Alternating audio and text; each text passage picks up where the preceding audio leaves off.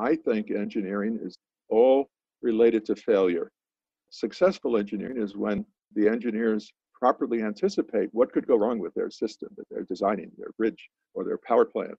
And I found that a lot of practicing engineers agree with that. Hello, I'm Sue Nelson, and welcome to the Create the Future podcast, brought to you by the Queen Elizabeth Prize for Engineering.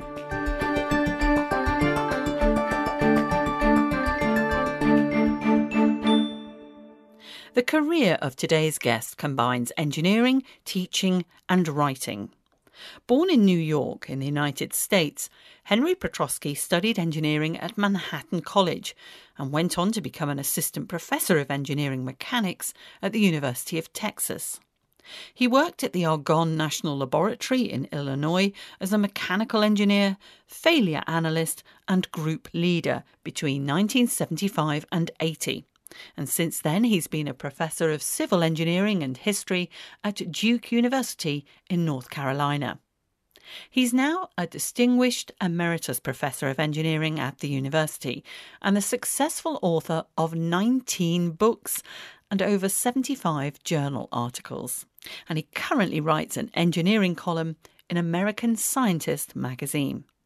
So my first question had to be which he enjoyed more: the teaching, the writing, or the engineering? I have to say I enjoy them equally. Whatever I happen to be doing at the time, I enjoy. Because I do radio, TV and writing, and although it's all related in terms of subject matter, I do have to have a slightly different hat on for each one. Do you have to do the same? Yes, definitely. Writing deadlines sometimes, and classroom has a deadline. 50 minutes is the usual lecture period in our country. And doing an engineering job, there are deadlines also to meet. So there's that in common.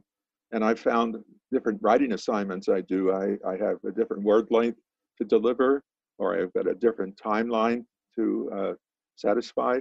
So there are similarities. The underlying material, of course, is the biggest similarity. When you were at university as a student, did you write for a student newspaper? Was there a sort of inkling there that you had the potential to wear both these hats? No, I would say not. I worked on the engineering magazine, but doing graphics, not words. In my senior year, I took a world literature course that was eye-opening, and the assignments there required writing. And I happened to have a kind teacher who praised my writing ability, potential, and I think that was a good boost. So I began as I entered graduate school to read increasingly in literature and also to write increasingly. Now, you wrote your first book over 30 years ago now, To Engineer is Human, the role of failure in successful design. What gave you the idea for that? What made you write it? I was teaching engineering at the time, had been practicing as an engineer, and I was officially a professional engineer, the equivalent of your chartered engineer. And I wondered, what exactly was engineering? What exactly was this thing that I was doing? Because many of my neighbors who were not engineers would ask me, what is it that engineers do? And they especially asked this question when there was something that engineering was responsible for in their mind, the collapse of a bridge or a nuclear power plant problem. And there were a lot of those back in the 70s and 80s. So I thought, well, I'm not sure I fully can give a succinct answer to what is engineering. But I had learned by that time that I do my best thinking when I'm writing. If I try to write something out, I can see how it's not clear if one sentence doesn't follow from another or one paragraph another. And I decided I would try my hand at writing a book to explain what is engineering. So the working title of that book was, What is Engineering? I had written magazine articles. I had actually written some poetry, and I had never written a book because I thought that was that was a Herculean task. But by sitting down and starting and moving from day to day, chapter to chapter, it came out. And I did discover in the process of writing it that I think engineering is all related to failure. Successful engineering is when the engineers properly anticipate what could go wrong with their system that they're designing, their bridge or their power plant. That's the core of that book, that To Engineer is Human. And I found that a lot of practicing engineers agree with that. On reflection, they say, yes, that is what we do. All these numbers we calculate, all these models we use, the reason we do all that is we want to get a number to compare to another number, and that other number is, when will this bridge break? How many cars does it have to have on it to break? Or will it break under this hurricane condition or this earthquake? So engineering calculations are really failure calculations indirectly. So I've followed that theme in several of my other books. You mentioned that I had other books I've written. And that's a constant theme. That's an ongoing theme in my work. I like to think of each of the books as different, looking at it from a different point of view. When I look at them carefully, I see that the concept of failure, success versus failure, and failure and success being two sides of the same coin, so to speak, that's a constant theme throughout all of my work. There's something about seeing something collapse. It horrifies you, first of all, shocks you, but then actually it's intriguing because you sort of want to know, for instance, with the famous bridge where it almost looked like harmonics swaying from side to side. Was it Tacoma Bridge? Narrows Bridge, yes, that's right. Yeah, you do, or at least I do, you do start to think, how on earth did that happen? How did they manage to make a bridge which you think of as something solid that lorries and cars go over suddenly start to behave like a skipping rope? Failures are relatively scarce in engineering. They're reported upon. They are the thing that makes the news, and we all see and think about and do ask, how can that happen? Why does that happen? Well, it happens very infrequently, but that doesn't exonerate the engineers who made the mistakes of not thinking about how this could happen, this particular thing that caused the failure. That's why I've advocated, especially with regard to engineering education, that we should be teaching our students about the history of engineering, and the history of engineering necessarily includes failures, very dramatic ones, like the Tacoma Narrows Bridge. There are just so many to choose from. The fact of the matter is, we generally in engineering don't teach about failures in any formal way. They come up incidentally, but I advocate that students should have in their mind, or literature students have a canon of the great works of writing. And when there is a debate among engineers about which way to go in designing, say, a bridge, if it's clear to a student of engineering history that that's not the right direction to go in for this reason, that when they went in that direction with the Tacoma Narrows Bridge, we know what happened, it collapsed. It can be a very convincing argument, especially for engineers that are hearing it. There's plenty of room in the curriculum to either have a full course on this or to spread it throughout every course.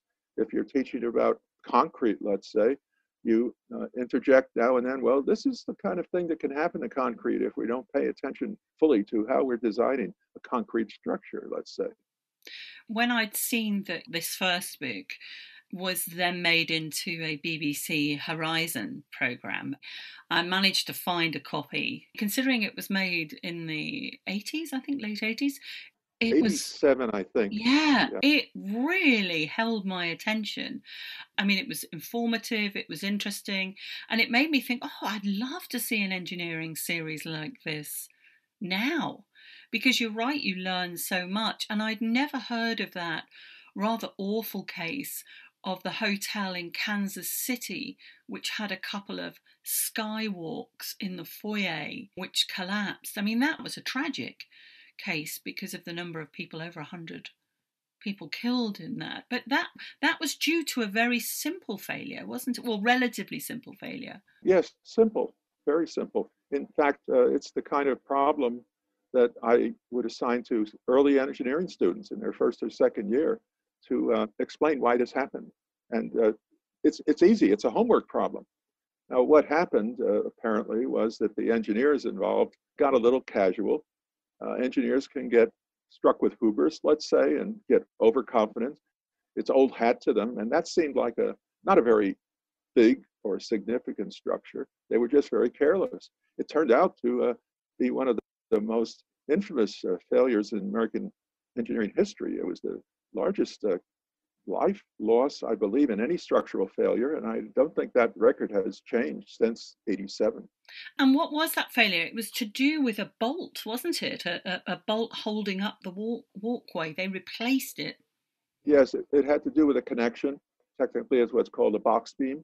The box beam supported the walkway transversely across it, and it was supported from the ceiling of an atrium by steel rods. The original design called for a single rod to pass through a walkway and then to continue below it to hold a second walkway. During the construction, there were some problems, so they changed it to using two rods. They thought, you simply put two rods is better than one.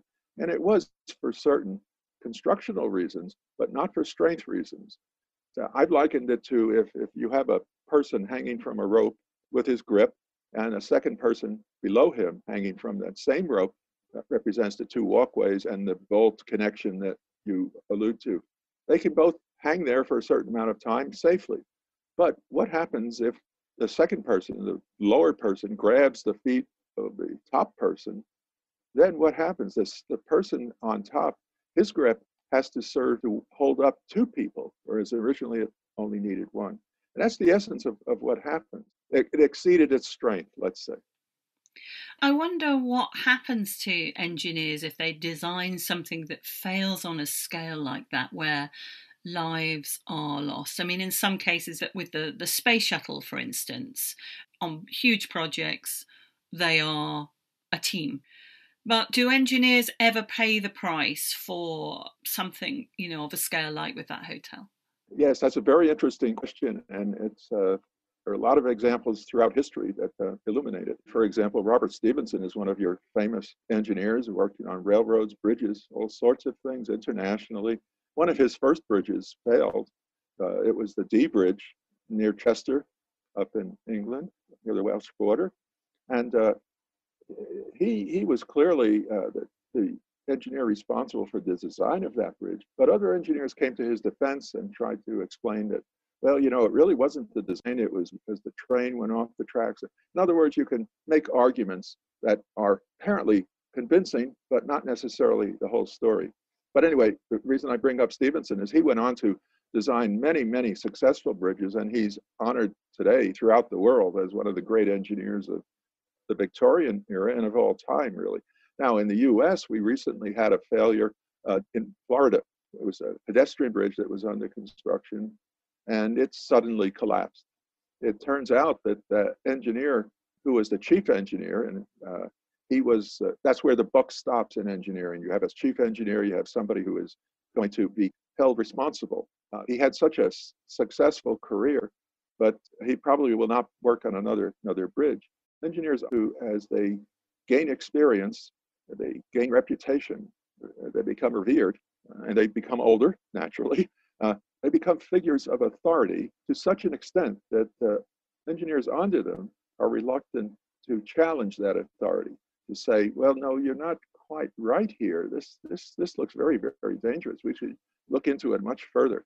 That happens a lot. It's happened with numerous failures throughout history and throughout the world.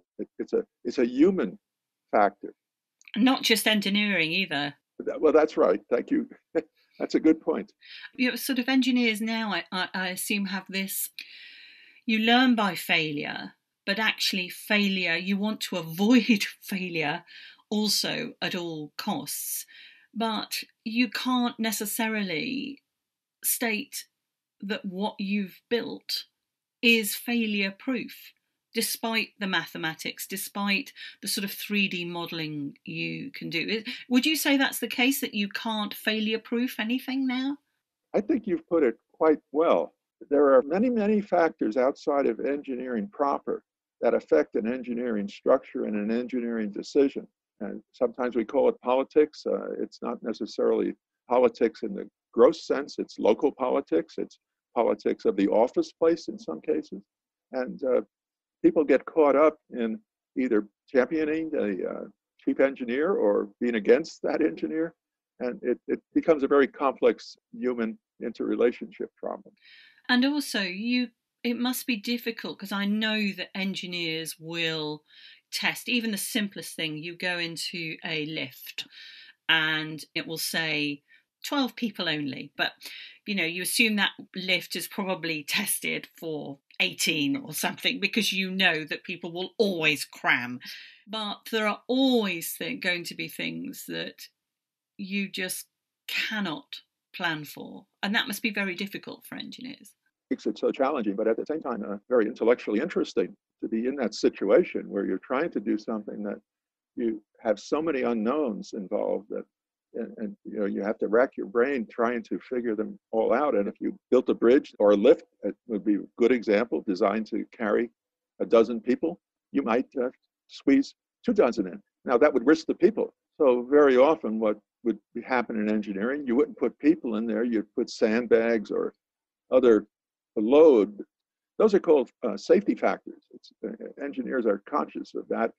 And very seldom is any engineering product designed to be so on the verge that even a fly lands on the bridge, it's going to collapse. That is just not done in engineering. But there is a human tendency, and again, engineers are human.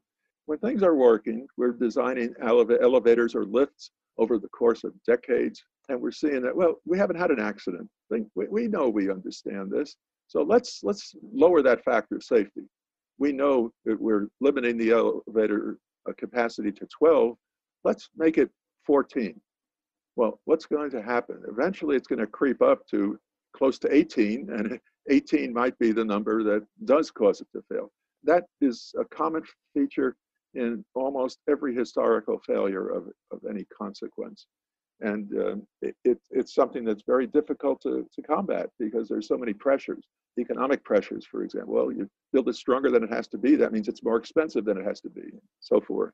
And the thing that you've just reminded me of there, particularly with economic pressures, is I remember reporting on the number of buildings that collapsed in Turkey. This was years ago when there was an earthquake.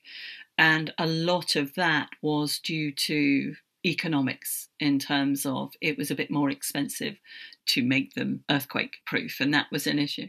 And also this materials is quite interesting, isn't it? Because you assume that certain materials, be it steel or concrete or wood, they've all got advantages, they've all got disadvantages, but then you've got weather as well, and that's that impact of extreme heat or extreme cold as well would contribute to a failure. That's right. Especially with new materials that are not familiar, that we don't have an awful lot of experience with, uh, the people developing those materials and ultimately selling them would like the person using them or buying them to think that they're as good as concrete or better than concrete. And this is happening a lot. There's always a pressure to improve the materials. But how do you know some new material is going to last for, let's say, 50 years, the way you know concrete will? Well, if it's only been discovered 5 years ago, that's quite a leap. So it takes some ingenuity to come up with ways to test new materials. And basically, this falls then into the realm of theory. You theorize that, well, that this is how it will break down. This is what the sun will do to it. This is what the dry temperature will do it, and so forth.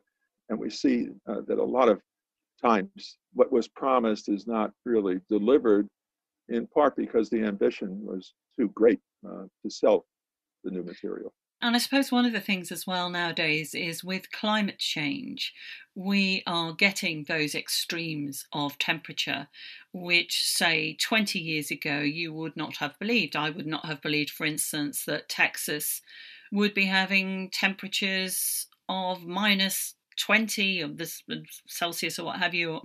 It's just like, whoa, which is why I was slightly depressed when I saw that the title of one of your books in 2010, The Essential Engineer, was Why Science Alone Will Not Solve Our Global Problems. Now, what did you mean by that? Was it a way of saying science may not solve your problems, but engineering will? Exactly.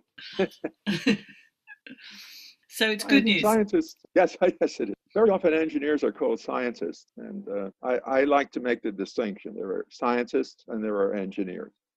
There's a lot of overlap in what they do, what they know, and how they project their knowledge into the real world.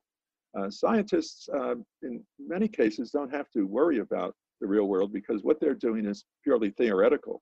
They can make calculations, they can build computer models, that can predict. No real way to test that, and yet we make a lot of decisions based on those kind of projections. This is just a fact. Engineers want to be more down to earth. Engineers always have the evidence to refute, let's say, claims that are over the top.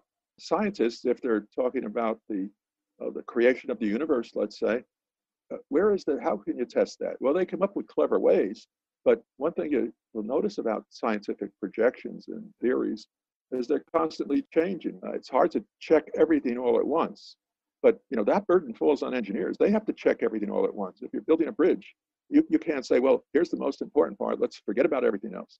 You have to have a very, very rigorous way of excluding the unimportant stuff if you're going to. You can't just look at one part of a bridge and say this is safe. You have to look at every part so that you don't miss a detail that might appear to be trivial on first glance, but on further inspection could be key. And it's very common for engineers to say that the details of the design are the most important part. And there is a single engineer called the chief engineer or the engineer in charge, or sometimes the engineer of record, who is responsible for the whole team and its conclusions. That's a little different from science, in my opinion. In science, things are compartmentalized to the point where whoever is looking at a particular aspect of a problem, that is reviewed or overseen within that particular entity, let's say, or discipline. These things just concatenate. That's why in that book, The Essential Engineer, I had as a subtitle, Why Science Alone Can't Solve Our Global Problems. We have to integrate it all the way engineers do. Engineers look at systems, they look at the whole picture. Individual engineers may be looking at small parts of it, but it's the engineers who not only integrate everything, but also challenge everything. Basically, engineers want to be shown. Show me that this is what you claim it to be. You've taught engineers throughout your career. Can you always tell which students are going to make a successful engineer? Is there a quality about them that you think, yes? It's easier to answer that in a negative, that there are students that you don't think are going to make good engineers. And this is a paradox, and life is full of paradoxes. Engineering is full of paradoxes. I don't think I win a lot of friends by saying what I'm going to say, but the students that are less likely, in my opinion, to be successful engineers in the big picture of things are the straight A students, let's say, the students that get perfect grades. It suggests that they conform too much to what they think is expected of them. They will regurgitate what the professor is saying rather than look for the correct answer. And I've seen this happen time and time again. So thinking that a great transcript with all top grades is the best, I disagree with that. On the other end, they were barely passing, but they thought about engineering and engineering problems in a way that we would say straight A students in this country, and they're nonconformists. They think about each problem as if it's a new problem.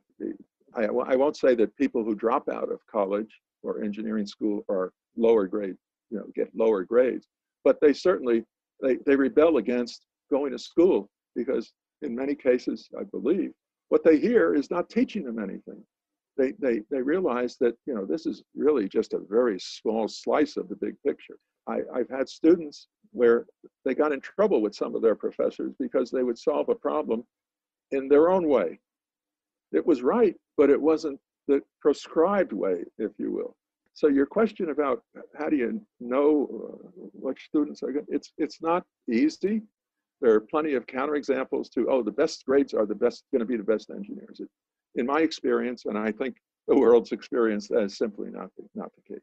That is so interesting. And my mind was going here, there, and everywhere then, knowing so many people that fit that ability range where they've got into a bit of trouble, or they haven't done things entirely right, or they've been told off for exactly that. So that's really interesting, and it sort of goes back to this whole thing of definition of success and failure again. And I wanted to ask whether you had any advice for engineers who enjoy writing like you and maybe want to use their degree within the media as well, like you have. Oh, I don't know if I have any advice other than if you're really attracted to doing this kind of thing, go for it.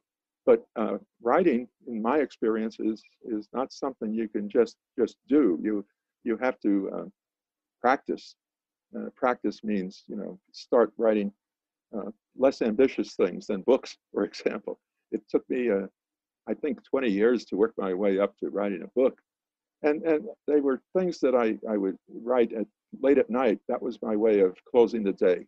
I've been doing engineering all day, and I would go to my study late at night and work on short pieces of writing. I never took a writing course per se, but I read a lot. And I began to read with a critical eye about writing. How did this person write this? I began to study grammar and all these things, the mechanics of it. I don't think it's possible. Well, nothing's impossible, so I won't go that far. But if you want to write about engineering, you've got to know two things. You've got to know writing and you've got to know engineering. So you can't just totally separate yourself from an engineering career. But if you want to know writing, you've got to read. You got to see how it's done. So my advice, I usually don't give strong advice. Practice, practice, practice writing, practice engineering, and bring them together when you feel you've made a connection. And the process of doing that will help you discover what that connection really is. Now, I said in the introduction that you had written 19 books. Is that it now? You've retired as a professor. Have you retired as a writer, or is number 20 on its way? One of the reasons I retired as a professor is so I could do more writing in retirement, so to speak. No, I write constantly. I write regular columns, constantly being asked to write little pieces here and there. And I'm always thinking about another book. So I'm working full time. But I would say now as a writer, the more successful you are at something, the more demand there is on your time from outside factors. So number 20 then is on its way or in the pipeline? Yes, number 20 is in the pipeline. That's great. Well, thank you so much for taking time from your writing to speak to us on the Queen Elizabeth Prize for Engineering Create the Future podcast. Henry Petroski, thank you. Well, thank you very much. It was very enjoyable. Great stuff.